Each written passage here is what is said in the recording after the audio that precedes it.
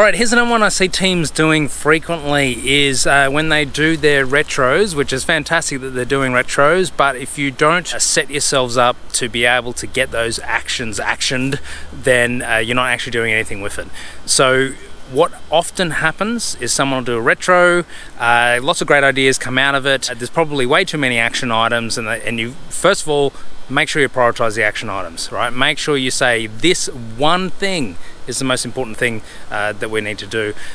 Or if you have the capacity to do so, here is 3 things that we think we can cover.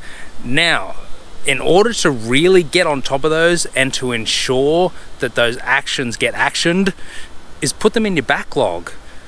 Don't just leave them as a post-it notes hidden somewhere on someone's desk. Put them in your backlog, right? Because then someone can own it, someone can pick it up, and someone can actually do something about it. Particularly if they're big things, right? If you as a team have said, we're gonna do automated testing, right? That's not something you can do overnight, right? That's not something that can just come out of nowhere. You have to plan for it, and it's as big as doing a feature, if not bigger. So you have to put it in your backlog, and in that case, something as big as that would be an epic, right?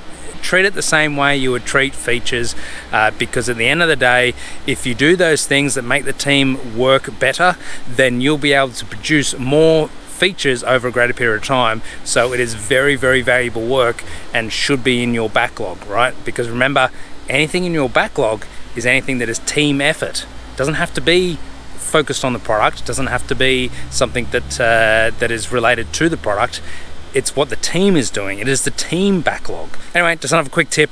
Give sub, like, all that sort of stuff. Make sure you check out our other channels. If you've got any other suggestions, anything else you want me to talk about, drop it in the comments below, and I'll see you next time.